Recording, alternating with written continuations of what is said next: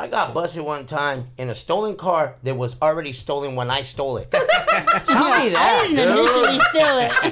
How did you steal a stolen car? Okay, I was walking to grandma's house. Yeah. And there was a party at this house, and you could hear the music. I was with a buddy of mine. And I was like, oh, shit, a party. So we started walking. We started looking in cars at the party. And somebody left keys in one of the vehicles. So I told him, I go by the door. Tell me if anybody comes out, dude. So I jumped in there. I started in. I go, come on. And he jumped in and took off. Had the car for like 3 days. 3 days. I don't know where you got. Believe me, dude, when I used to steal cars, dude, I used to go gas them up, wash them. He's like, this is mine. And turtle wax. I was like, dude, I like, don't scratch my car, yo.